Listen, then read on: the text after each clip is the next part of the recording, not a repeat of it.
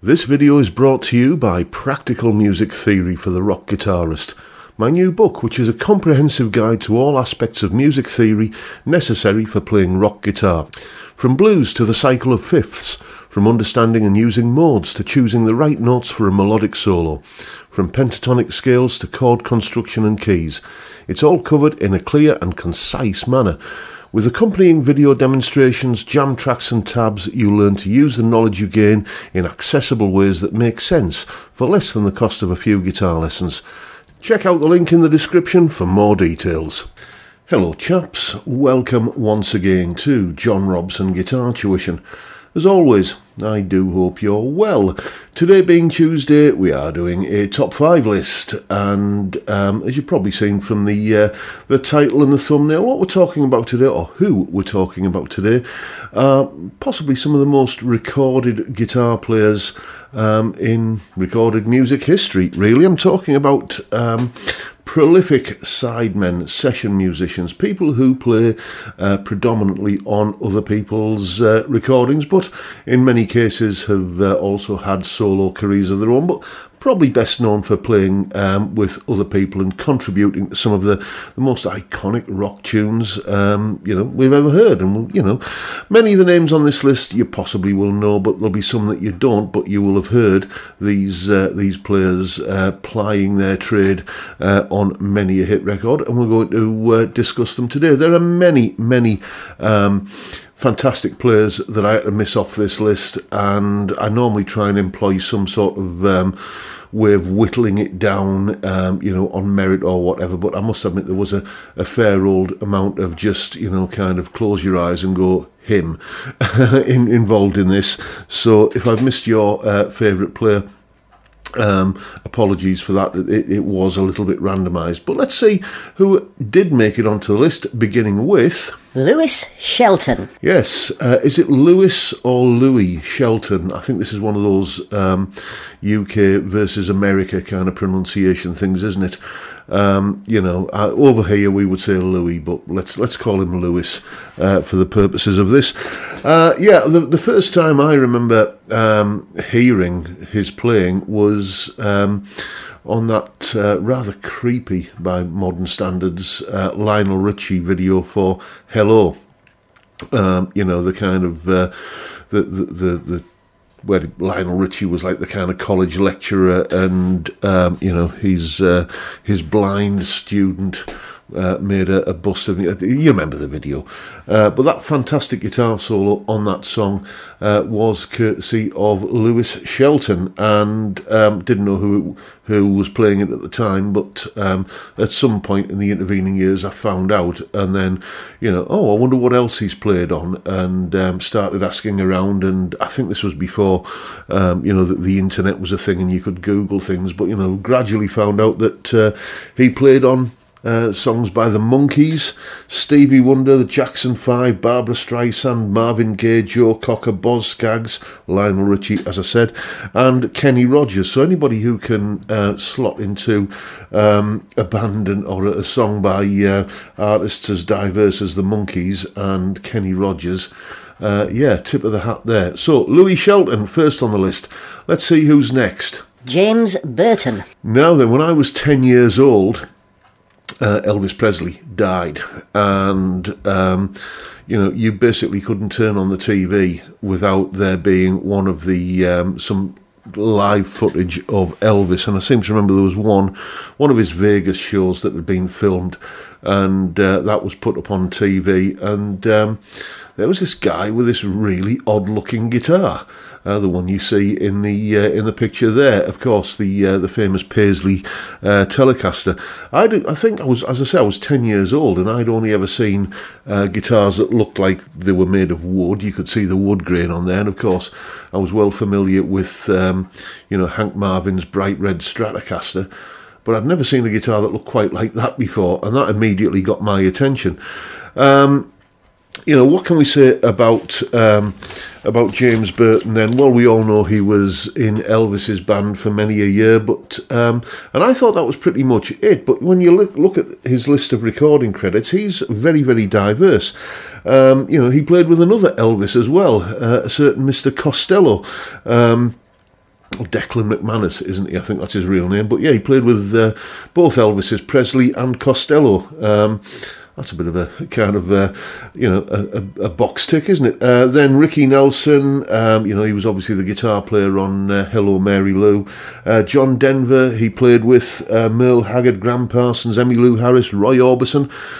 Do you ever see that Black and White Night, that gig with Roy Orbison? Well, he was on there, and I think he did some studio dates with him as well. Buffalo Springfield, Brad Paisley, Johnny Cash as well. I mean, the list goes on. A prolific guitar player who's, there's just a fraction of his credits. So, got to love a little bit of James Burton, haven't you? Let's see who's next. Mick Ronson. The man himself, Mick Ronson. There's a piece of footage from the early 70s, I guess it is, or early to mid 70s, forget the actual year, from Top of the Pops, where Bowie is miming to Starman, because Top of the Pops was all lip-synced or mimed in those days. Well, forever, wasn't it really? Was it ever live?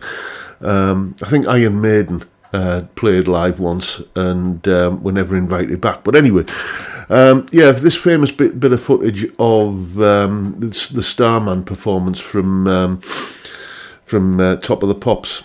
I remember it's now regarded as a piece of iconic music history. I remember kind of probably being round at my granny's house watching on her black and white radio rentals, eating my sardines on toast or something like that. I had a bit of a thing for that when I was a kid. And just seeing this, and it just looked so cool. Mick Ronson and David Bowie both singing down the same mic. It's an iconic musical memory. And, and again, Mick Ronson, you tend to think of him as being, that guy who played with Bowie. But, don't forget he was also in Mott the Hoople for a brief stint, and that led on to his, kind of ongoing collaboration with Ian Hunter. Something else I've just found out while researching this video, actually, it's Mick Ronson playing that incredibly catchy riff on John Mellencamp's Jack and Diane. I didn't know that was him, but apparently it was. And who else has he played with? Lou Reed, as I say, Mott the Hoople, John Mellencamp, Midge Ure, Bob Dylan, David Cassidy, Ian Hunter, as I said, and Roger Daltrey has also sought out Mick Ronson's talents for, kind of inclusion on some of his stuff. Another one of my kind of favourite memories of Mick Ronson is the Freddie Mercury tribute gig where where they launch into the assorted musicians on stage. Bowie was there, Ian Hunter was there, obviously the surviving members of Queen were there, and they launched into a fantastic version of All the Young Dudes, and that's real kind of hairs on the back of your neck time. Very, very prolific guitar player, and I don't think gets the attention he deserves these days, so that's why I thought I'd include him on the list. Next. Tommy Tedesco. Now that Telecaster you're looking at there is apparently the most recorded electric guitar in musical history. That was the claim that was made about it. I am, of course, talking about Tommy Tedesco, legendary member of the Wrecking Crew, as was Lewis Shelton, who we mentioned earlier. And I could have filled up this video just entirely with, with members of the Wrecking Crew, Hal Blaine and Carol Kay and all the rest of them, Glenn Campbell, of course. But Tommy Tedesco has played on, not only, some of the most iconic songs in history, but also some of the most recognisable film and TV scores. Just a little bit of a look at his credits here. They include The French Connection, The Godfather, The Deer Hunter, Field of Dreams, Jaws, and I think it was it Bonanza? He played on the theme tune to that, but his recording credits, as for like records that he appeared on: The Beach Boys, Mamas and the Papas, Neil Diamond, Sam Cooke, Quincy Jones, Art Garfunkel, Aretha Franklin, Kenny Loggins, and Harry Nilsson. So if by the way, go and look it up on YouTube. There's a documentary just called The Wrecking Crew. and it's all about Tommy and his colleagues in that legendary band of session musicians. Very, very well worth watching. Really interesting. But yeah, you're talking about legendary sidemen and session musicians. That could not be complete without a little bit of Tommy Tedesco, so he had to be on the list as well. Next, Steve Lukather. Yep, Luke. Steve Lukather. Again, one of these people who you think of, oh yeah, he's that guy out of Toto, isn't he? And didn't he do the some of the guitar work on with Michael Jackson on Beat It? Well, yes, he did. But if you haven't checked it, again, another video to go and check out is I think it's about 2 hours long, the Rick Beato interview that he did with Steve Lukather.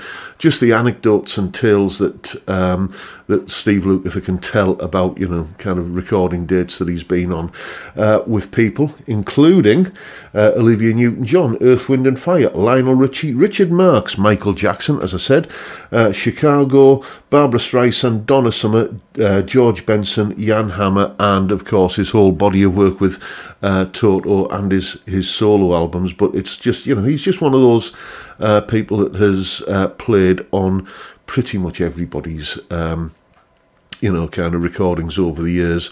He's arguably one of the most in-demand guitar players, because he is an absolute beast of a guitar player, and as you'll see if you watch that Rick Beato interview, a really, really nice bloke to go along with it. So those are the five legendary sidemen and session musicians that I happened to pick for this video. A few shout outs now, a few honourable mentions. Not all of them guitar players. I might do another video in this series where I'm talking about kind of bass players or assorted session musicians who aren't guitar players. But you got to mention Larry Carlton, haven't you? Leland Sklar, Phil Collins' bass player for many a year, but also going all the way back to James Taylor and many, many sessions. Carol Kay there, you saw her, where are we, sitting next to Tommy Tedesco in the Wrecking Crew there. Really, really prolific bass player and guitar player. A name that I almost did put on the list for inclusion in the main list, Jimmy Page. Yeah. Led Zeppelin, before Led Zeppelin were a thing, he was one of the busiest session musicians, in London, playing on records by everybody from Tom Jones to Joe Cocker and all points in between. I think he played on Screaming Lord Sutch's records as well, didn't he? And legendary drummer Earl Palmer. There's another honourable mention, shout out. And that is the video for today, folks. Let me know what you think of my list. As I say, this video could have been 3 hours long if I'd included everybody I wanted to include, but I had to do some rather brutal slimming it down. I'm sorry if I've missed your favourite player, but there you go. Let me know who they are down in the comments. Let me know what you think of my list down there as well. I'm always interested to know what you chaps and chapesses think. But that is the video for today, folks. Hope you found it entertaining and informative in some small way. And if that's the case, please hit the subscribe button and the notification bell if you haven't already done so. And why not drop me a like as well while you're at it. Don't forget the live stream every Friday, 5 PM UK time. We drink beer and talk about music and guitars. Great way to kick off the weekend. And I'd love to see you there if you can make it. But for now, I'll bid you all a good day and say thank you so much for watching. Thank you for your time. Look after yourselves, folks. Stay well, stay safe, and above all, stay sane. Bye for now.